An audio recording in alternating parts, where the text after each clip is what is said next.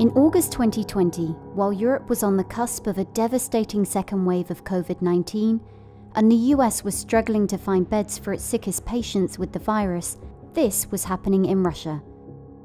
Насколько мне известно, сегодня утром впервые в мире зарегистрирована вакцина против новой коронавирусной инфекции.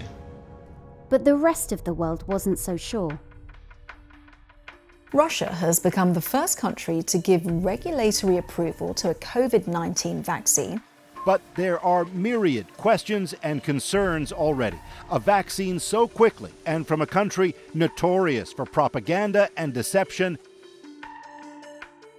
The issue is not about the science of the vaccine. It's about the approach that was used by the Russian government in terms of approving and starting to use the vaccine before the phase 3 clinical trial data was in. Starting to use the vaccine, starting to try to export the vaccine, and launching this entire propaganda campaign actually worked against the product. After first facing scrutiny on whether Russia's vaccines actually work, now the question has become whether they can meet worldwide demand. Critics and observers are now left wondering, is the Kremlin playing vaccine politics as part of a campaign to undercut Western powers and their technology? Or is this a case of solid science being tainted by allegations of Russian hacking, poisonings, and interference in democratic elections?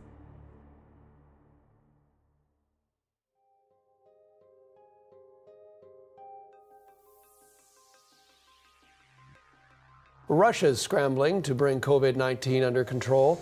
Russia is battling a surge in COVID cases. The virus came late to Russia, but it is definitely here now. Russia reported its first COVID-19 cases in January in Siberia and Russia's Far East. By July, officials reported almost 840,000 cases and more than 30,000 excessive deaths. Global health experts, however, have questioned the accuracy of Russia's data, deeming the number of COVID-related fatalities too low given infection rates. Russia acted very swiftly to impose restrictions. It was one of the first countries to enact a total ban on the entry of Chinese citizens, and by late March it had imposed a shutdown of its borders and a series of lockdowns across the country. Meanwhile, in Moscow, the Gamaleya Research Institute of Epidemiology and Microbiology, named after pioneering Russian vaccine researcher Nikolai Gamaleya, got to work. They called the project Sputnik V.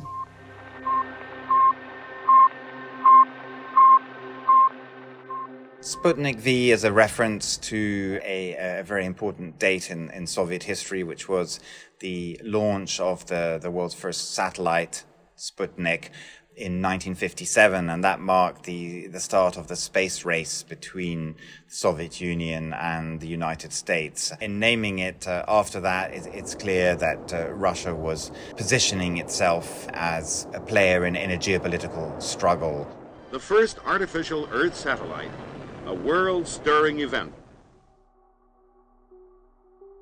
By May, the Gamaleya Institute had already started testing their vaccine on the centre's director as well as key scientific staff, a move which seemed to place Russia ahead of other countries in the vaccine race. The institute supplied vaccines for use against the Ebola outbreak in Guinea in 2017 to 2018. The COVID-19 vaccine that they developed was based on technology they had earlier applied in an experimental inoculation against the deadly Middle East respiratory syndrome, or MERS. And that's what allowed Russia to go ahead relatively quickly in developing a COVID-19 vaccine. Я знаю, что эта вакцина, как вы сказали, была сделана на базе аденовирусных векторов. But on August 11th, when President Putin announced that Sputnik had been registered as the world's first COVID-19 vaccine, it hadn't started vital phase 3 trials, prompting worry among the scientific community and mockery from the Trump administration.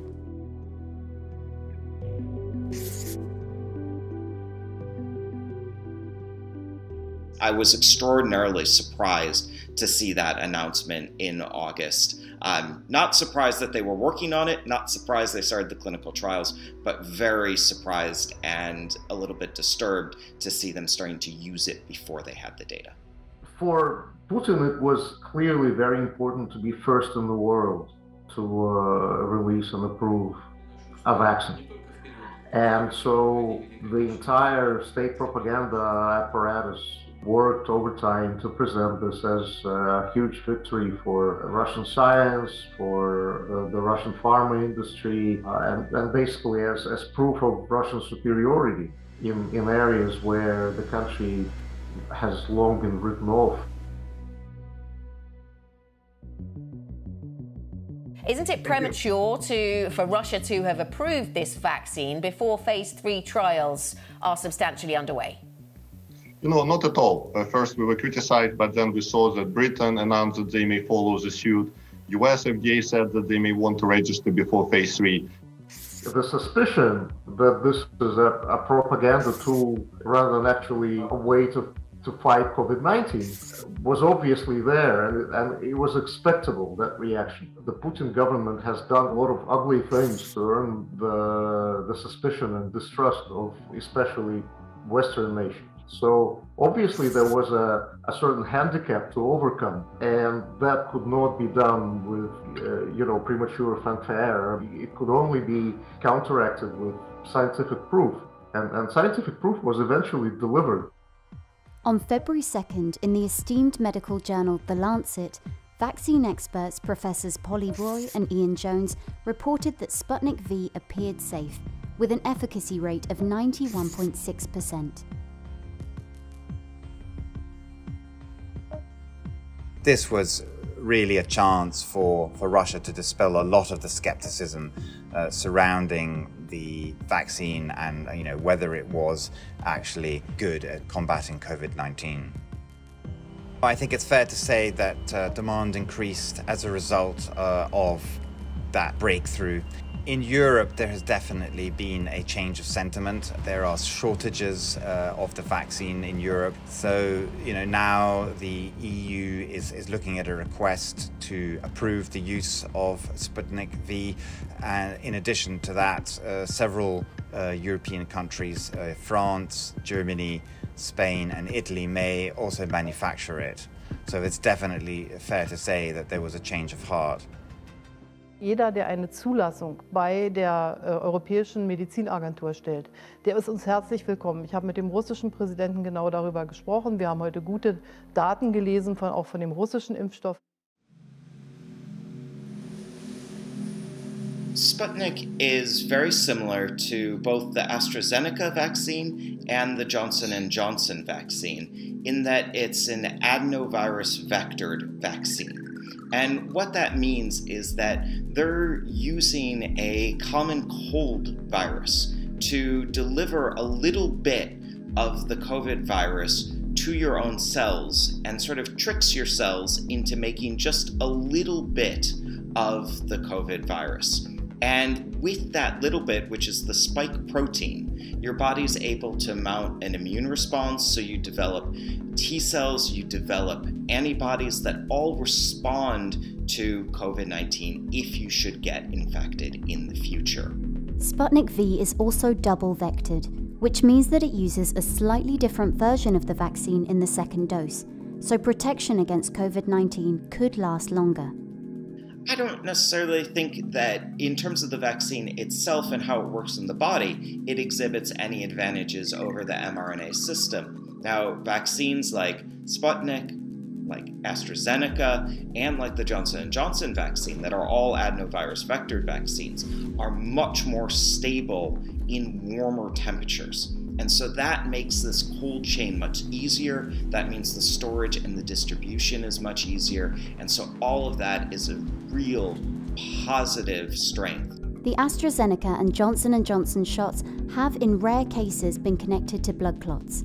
Russian officials claim that Sputnik, though developed in the same way, hasn't caused similar side effects. All of this, combined with a relatively low production cost of $10 a dose, makes Sputnik V a viable option for developing countries that are struggling to either obtain or distribute inoculations. But there are questions about how much politics will impact the vaccine's distribution.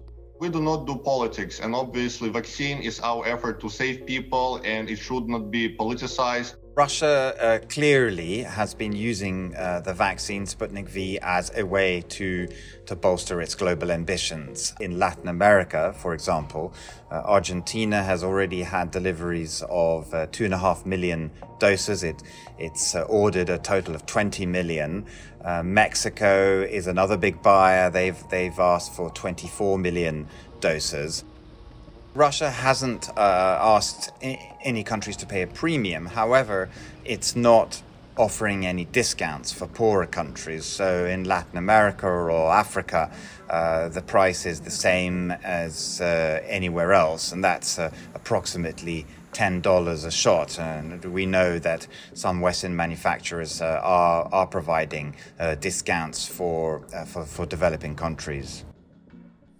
However, Russia's pharma industry wasn't prepared for the level of demand for Sputnik V.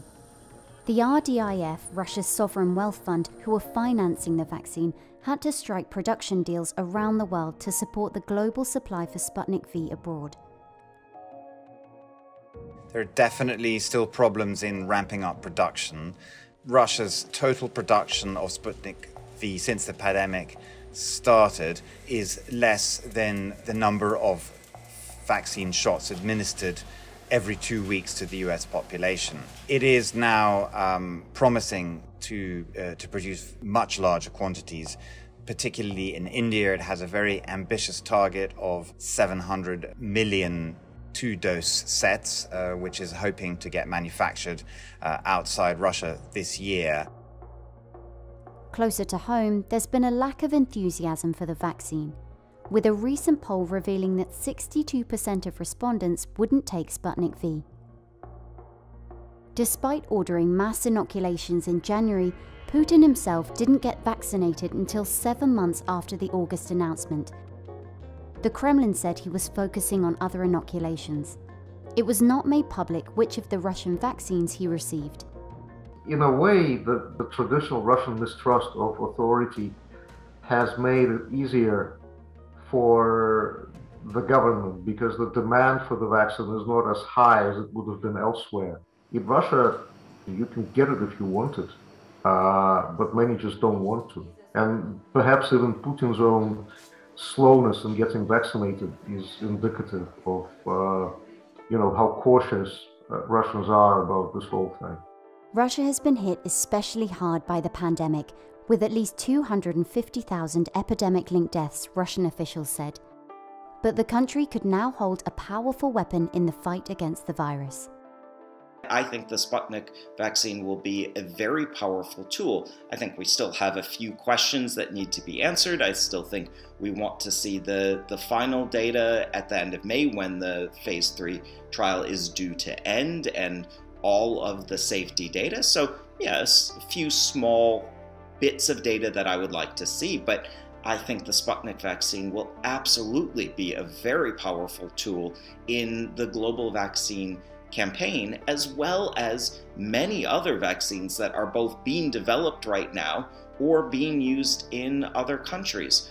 We just need to combine that sort of manufacturing and distribution with that solid clinical evaluation, and I think that we are doing that. It's made a huge difference to Russia's image. Definitely a very good tool of soft diplomacy, which has shown that Russia has a capacity to play an important role in combating this pandemic.